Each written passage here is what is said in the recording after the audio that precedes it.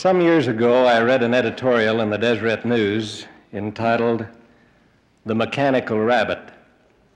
I quote, "Most of our readers must have smiled the other day when they read of the greyhounds in Britain who don't know a rabbit when they see one. So long had they chased a mechanical rabbit around the racetrack that when a real rabbit bounded across the tracks, the dogs didn't give it a second look." Stupid, eh? But sad, too, this perverting of the natural instincts. We chase mechanical rabbits, too. We chase paychecks and don't give a second look to the glint of the rising sun on a snow-topped peak. We chase our way through the appointments of a crowded desk calendar and fail to take time to chat with the next-door neighbor or to drop in on a sick friend. We chase social pleasures on a glittering, noisy treadmill and ignore the privilege of a quiet hour telling bedtime stories to an innocent-eyed child. We chase prestige and wealth and don't recognize the real opportunities for joy that cross our paths. Wordsworth said words appropriate to this condition. "The world is too much with us.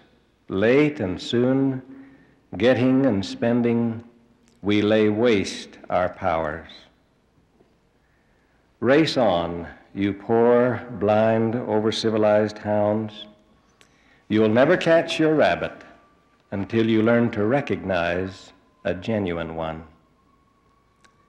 But you'll have company in your race, the company of unnumbered men who will never catch the joy they chase until they too learn to recognize a genuine one." End quote. This points up our challenge, brothers and sisters, to see that the things that matter most are not at the mercy of things that matter least.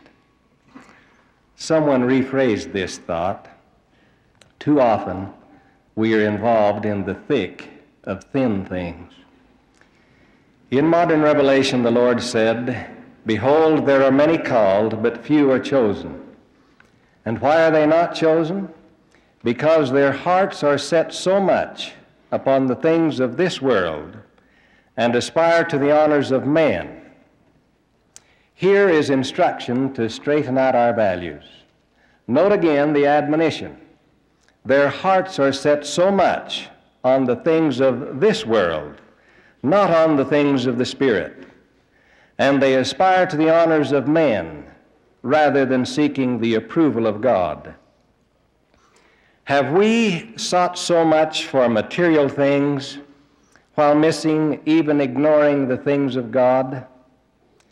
The beauty of nature at this or any other season goes unseen and unappreciated.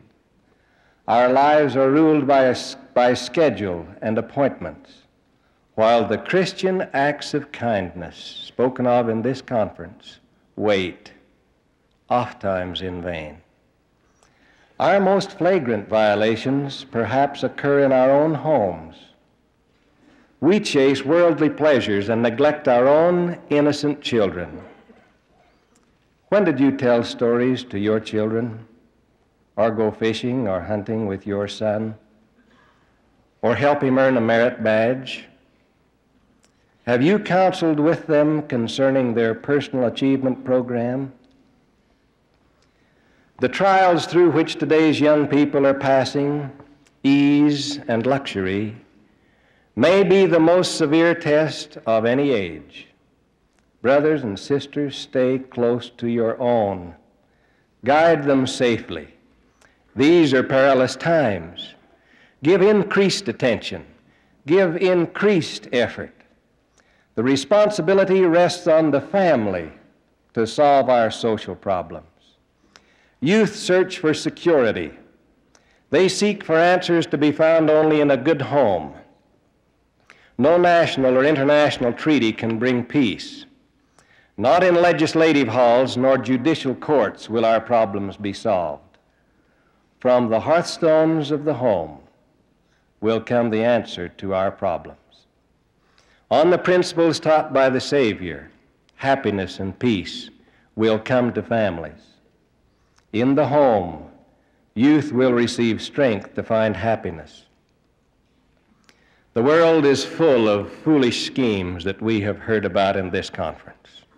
They contravene and hinder the purposes of the Lord.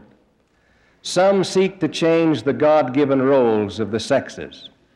Some invite mothers to leave the home to work. Others entice fathers to find recreation away from their families. These questionable practices weaken the home. Some fathers provide a good house, clothing, cars, and food, and forget what real fatherhood is. Fatherhood is a relationship of love and understanding. It is strength and manliness and honor. It is power and action. It is counsel and instruction. Fatherhood is to be one with your own. It is authority and example. Elder Packer has counseled, most fathers concentrate on material security for their children. Security stored up for this lifetime, with the world's situation as it is, could and probably will vanish. To really secure one's children, give them the memory of a happy home life. This is a pattern, a blueprint for them to follow, an image for them to create, an ideal for them to realize. Create a wholesome atmosphere in your home. Let seeking minds find adequate family support for growth and development. Mothers sometimes turn to the business world for their own selfish purposes, sometimes due to necessity. Again, the home is weakened. Face the fact that true fatherhood and true motherhood are fast disappearing. The failure of fathers and mothers to assume their rightful responsibilities actually creates the disturbed conditions we face. As Latter-day Saints, we must resist the thrust of the world against our homes. Repentance is in order for many of us. We must put our values in proper perspective and then put time and attention and means on the things that matter most. Few, in their more sober moments of reflection, do not know where true value rests.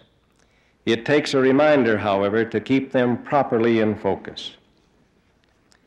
King Benjamin counseled parents not to suffer your children that they go hungry or naked, neither that they transgress the laws of God and fight and quarrel one with another and serve the devil.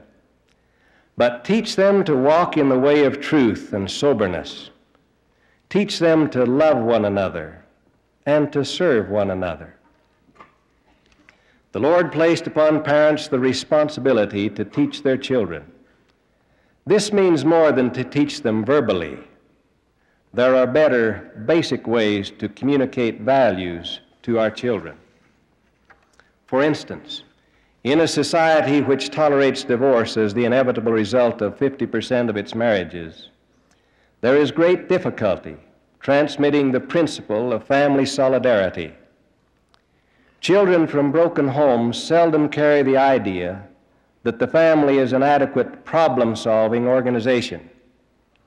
Children whose entertainment comes largely from television find their needs for involvement in life frequently frustrated.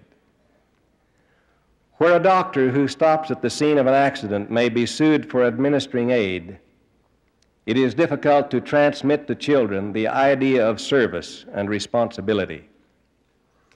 In a home where the accumulation of worldly goods has become so important that the father works inordinately, providing financial security at the expense of spending time with his children, and sharing his counsel and encouragement. And in a home likewise where the mother forsakes her children in order to get more things, it is a poor place to teach the worth of a human being in terms of love and sacrifice. The Lord has said, I have commanded you to bring up your children in light and truth. Dr. Popenoe said, our youth are not products of their own lives, but of what their parents give them. If we can get parents to set a good example, we will take away the greatest stumbling block between generations. The Lord said, train up a child in the way he should go, and when he is old, he will not depart from it. We must learn before it is too late the truth spoken by Elder Richard L. Evans. Quote, there never was a tonic that would cure more social ailments than a healthy, happy home. There never was a greater source of social stability than an affectionate and understanding family. There never was a better way of helping children to happiness than the close confidence of wise and loving and responsible parents. I was reared in a home of wise, loving, and responsible parents. I was reared in a home where a sweet mother was always awake when I came home, like Brother Dunn's parents. There was always an opportunity to report and to talk. These sessions are some of my choicest memories. In that home was nurtured the testimony I bear you today.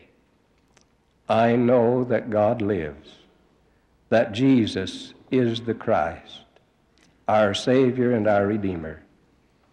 I know that Joseph Smith was a prophet of God. I know that President Joseph Fielding Smith is a living prophet today with the keys of the kingdom. I know that if we will follow the counsel we've been given in this conference, our homes will be better, our service more effective, and our joy full. In the name of Jesus Christ, amen.